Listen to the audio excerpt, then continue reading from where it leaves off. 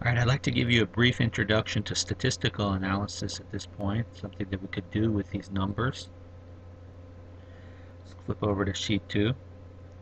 At the end of this lab, we would have replicate data from a bunch of different gel filtration purifications from each one of you guys. And with that data, we would be able to answer the question, is fraction 3 statistically different than fraction 5 in terms of urease to the rest of the lane ratio?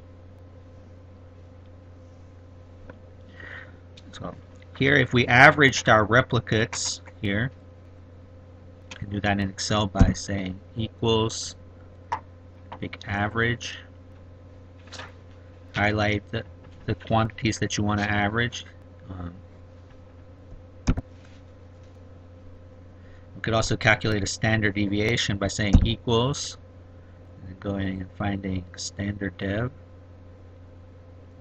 and picking the same quantities, the same cells, saying OK. We don't have to do this for fraction 5. We can simply fill right. And so we see that we have an average of a ratio of urease to the lane of 1.06 for fraction 3 and an average of 0.625 for fraction 5. Now let's graph that so we can visually see how that data looks. It's always useful to graph things. Say insert. And let's do a column graph. Okay. Move that down here a little bit. Let's label. We should always label the axis. So we'll say vertical. Urease lane ratio. Okay. Let's put on standard deviation error bars. So we'll click one of these bars here, and then we'll say add. Say set error bars, more error bar options.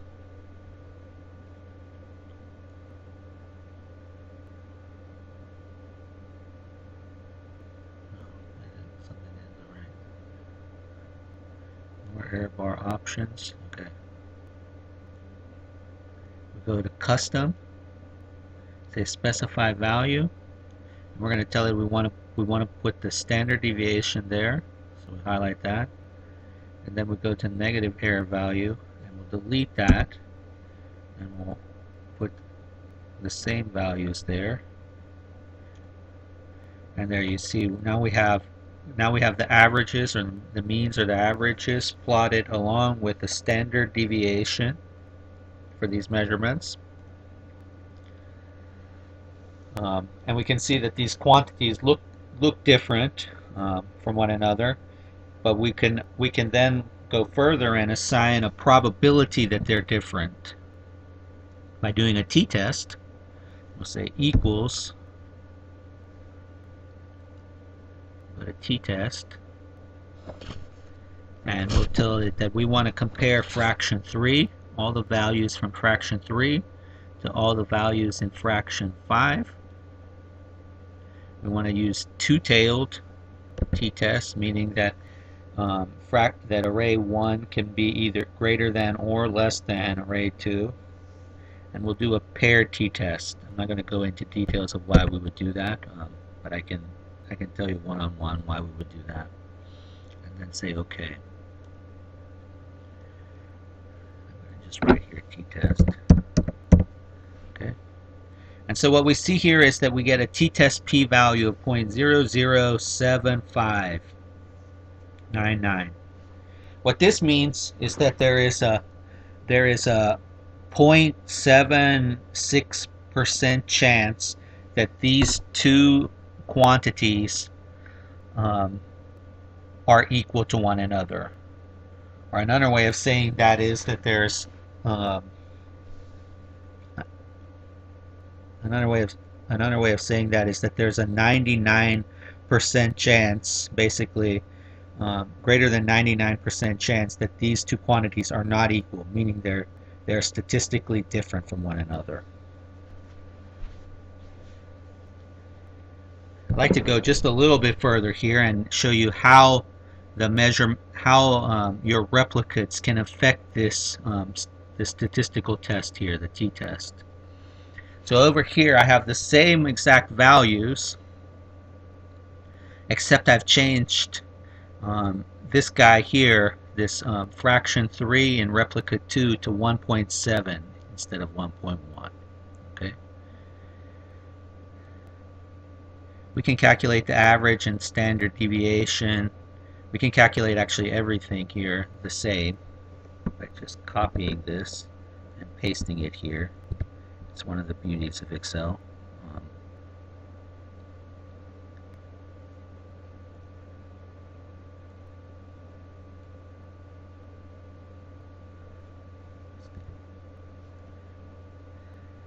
And we'll see that here we actually have a larger difference between the means. So fraction 3 is actually even farther away from fraction 5, yet we don't have a statistical difference, or we don't have as statistically significant a difference. So here we have only an 89% chance that the two quantities are not equal to one another. Let's go ahead and graph this. I think it can be easier to visualize if this is graphed. So we're going to say insert, column, put this here. Let's do the same thing where we put error bars in. So we're going to say add error bars, more error bar options.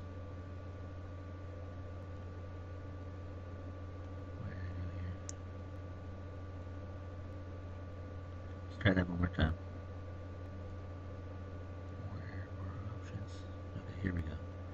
Custom, specify value, and we'll specify this value this time.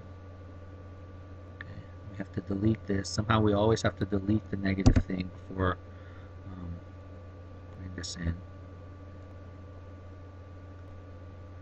And we'll notice that while the difference between these two means is larger, the standard deviation here on fraction 3 is bigger, and that hurts our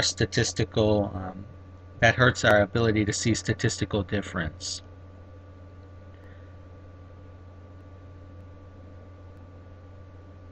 Anyway, I think that's a decent start to the idea of statistical analysis.